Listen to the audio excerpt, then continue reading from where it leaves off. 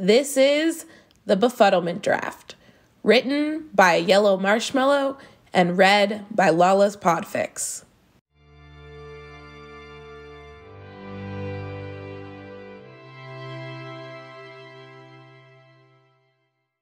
Epilogue.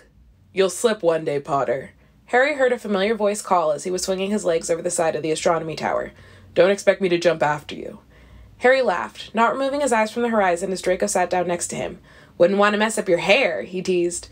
It wouldn't just mess up my hair, it would make it look worse than yours, Draco sniffed, linking his fingers with Harry's. Oi! Harry chuckled, bumping his shoulder with Draco's. Draco frowned, lifting a hand to run through Harry's hair. It really is atrociously unkempt, he said, leaning into Harry, who blushed. Have you even heard of a comb? Harry glared playfully at Draco. No, he deadpanned, and Draco looked shocked for a minute before realizing Harry was being sarcastic. You're a right git, you know, Draco drawled.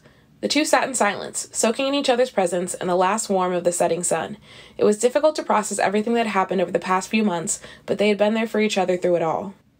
Once Sirius had left to talk to the Order, Harry spent hours pacing the boys' dormitory, waiting to hear from Sirius, from anyone, really. He paced until his feet began to ache, and then paced some more. Draco stayed with Harry when the others left for dinner, trying to persuade him to join them in the Great Hall, but Harry refused. He didn't want to miss Sirius's call. Harry tried to persuade Draco to go eat, but he refused to leave Harry by himself. You're a hazard, Harry. You attract trouble. I'm staying with you. He almost cried when he heard Sirius's voice calling out through the mirror. He felt as if he'd walked into the Gryffindor common room, the heat of the fires washing over his body and his shoulders relaxing. Sirius wasn't alone when he returned, as Remus was sat next to him, looking worse for wear. As soon as Sirius called the Order, everyone went straight for the Ministry to apprehend the Death Eaters. Sirius kept his promise to Harry, despite wanting to join the others, particularly Remus. Harry checked with Remus to see if Sirius was telling the truth. He was. Remus recounted the events that had transpired at the Ministry, explaining that it had been a prophecy they were after, but Dumbledore refused to share what it was about with anyone other than Harry. It's best you pay him a visit when you can, Cub. He might change his mind on the subject. Harry felt cold relief course through his veins as he heard that no one died. He was also glad to hear that the Order had managed to arrest some of the Death Eaters who were there.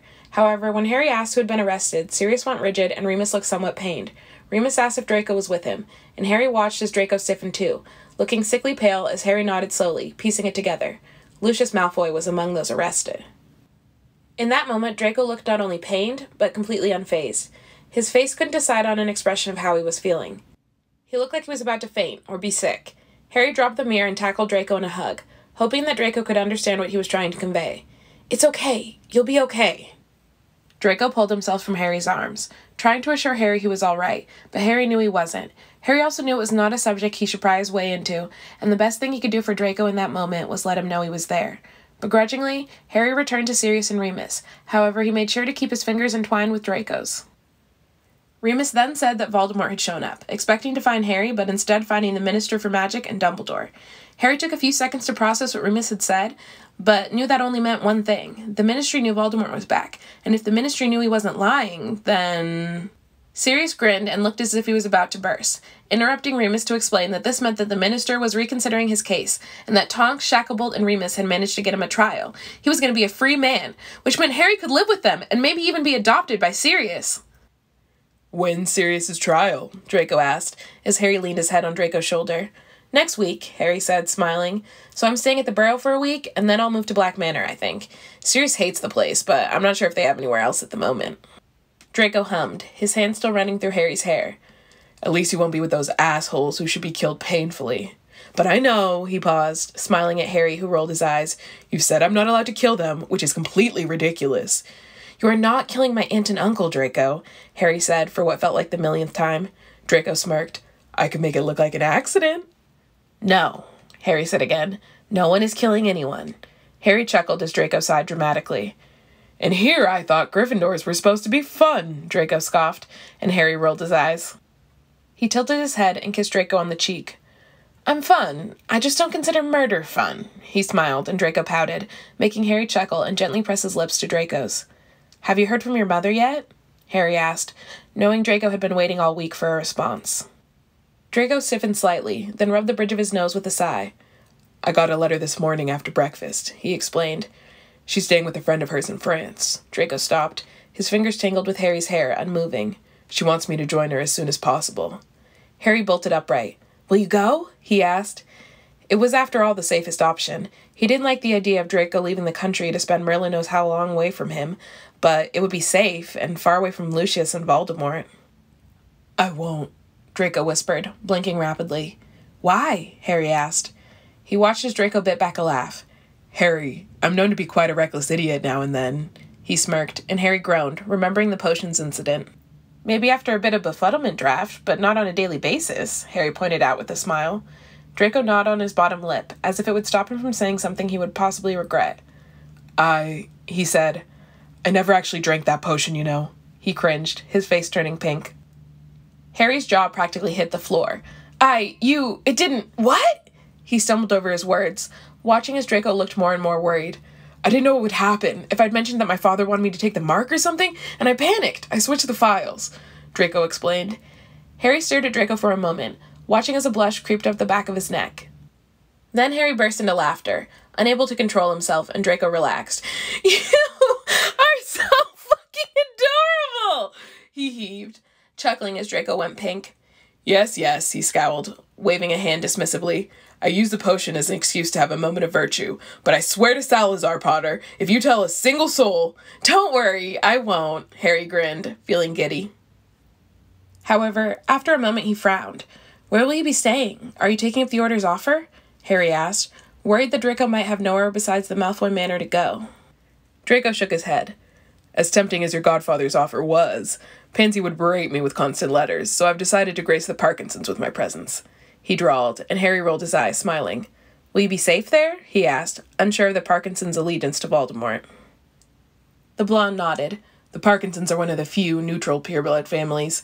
They refuse to get involved on either side, but they're willing to overlook that for one summer. They rather like the idea of Pansy and I getting married one day, I think." Draco shook his head, looking completely disgusted by the idea. "Obviously, she's not my type," he explained, looking over at Harry. "Obviously not," Harry grinned. "She'd need glasses, I believe." Harry joked, and Draco laughed.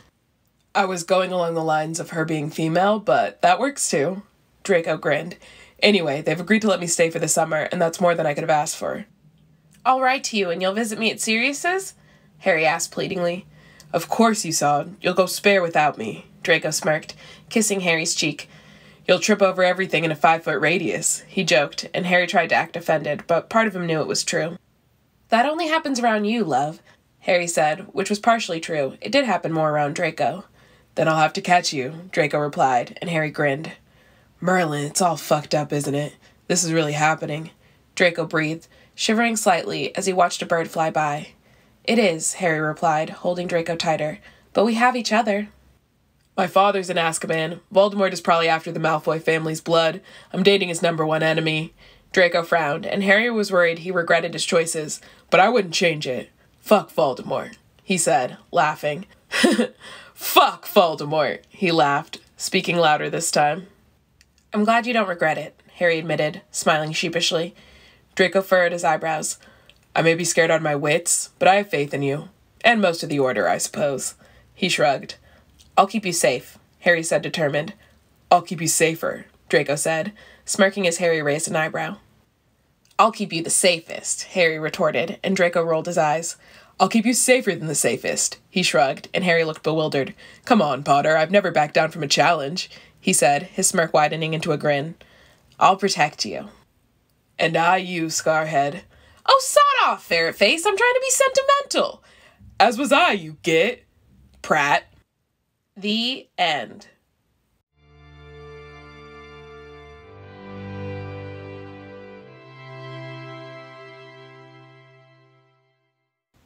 Reader's Notes. Thank you so much for listening. It took me a while to get into Drarry as a pairing, and this was one of the first Drarry fics that I ever really fell in love with. So thank you so much to Yellowmarshmallow for letting me record this. Please go to archiveofourown.org/263-28079/chapters/64112-689 to leave comments and kudos. Also, I just want to say, I don't support any of J.K. Rowling's transphobic BS, so please don't give her any of your money and instead enjoy alternative Harry Potter content like this. Have a great rest of your day.